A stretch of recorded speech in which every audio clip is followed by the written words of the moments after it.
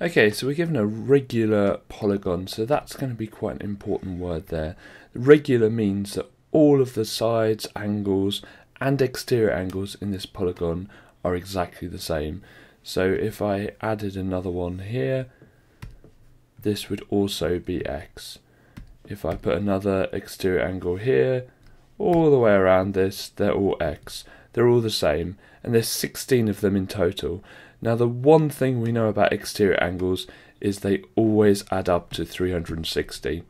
So to find out what that angle is, we just get 360 and we divide it by 16 because there's 16 identical exterior angles.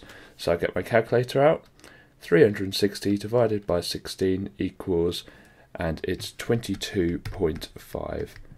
So we can check that. We can do 22.5 times 16 and it has to add up to 360, which it does.